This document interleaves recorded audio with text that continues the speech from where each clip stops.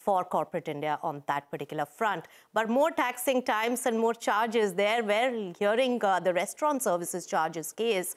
The Delhi High Court has directed a stay on the CCPA guidelines, which means that restaurants are free to levy service charge till the next hearing of the case. My colleague Ashmit Kumar has been focusing on this development. Ashmit, this matter is of importance and interest to all of us here.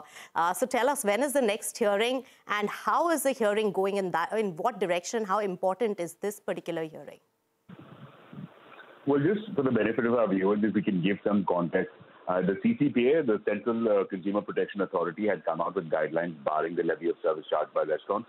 Subsequently, the matter reached the High Court, and the High Court in the month of July had stayed those guidelines, allowing the restaurants to continue levying service charge. That order, that stay order, was challenged and then was heard again once today.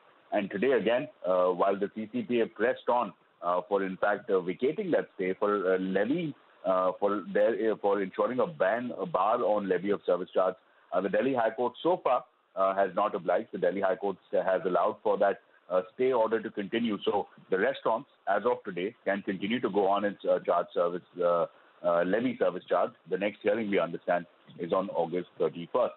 But having said that, there was a fierce exchange of arguments between the two sides.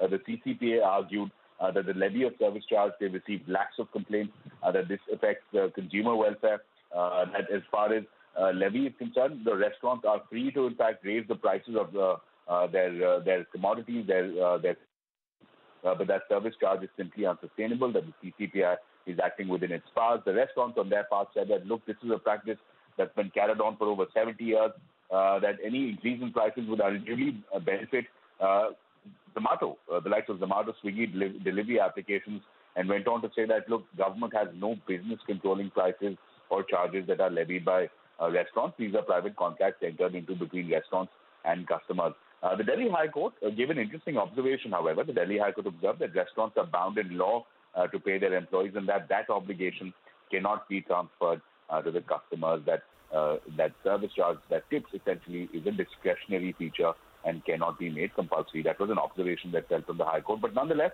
the stay continues. Restaurants free to charge service charge, and the next hearing, we understand, will be on August 31st.